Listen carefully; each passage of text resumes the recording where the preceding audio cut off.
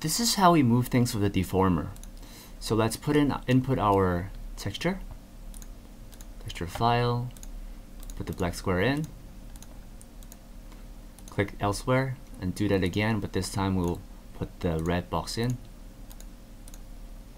Red box is in. Now, instead of moving the black box directly, we will create a deformer for the black box. Call it the black square container. And we can go with rough layer and with no parents.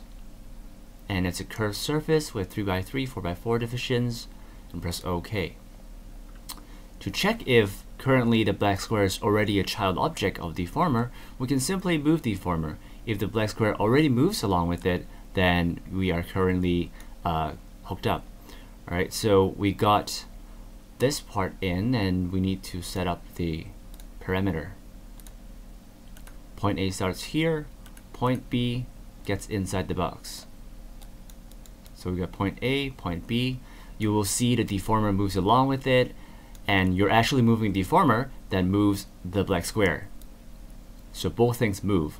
If only one of them moves, then you're doing it wrong.